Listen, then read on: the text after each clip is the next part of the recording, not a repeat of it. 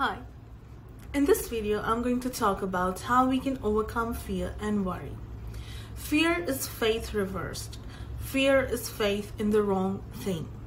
Worry is a negative mental attitude. A person who worries a lot is always thinking of reasons why things could go wrong instead of why they could go right. Faith is a positive mental attitude. Fear and worry are caused due to lack of faith in God. Faith is a deep conviction in the truth that God is with us and for us. And if God is with us, who can be against us? There is only one power, and it moves for our good.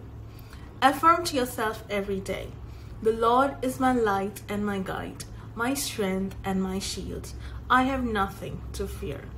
I grew up listening to a beautiful Hindi bhajan that goes something like this.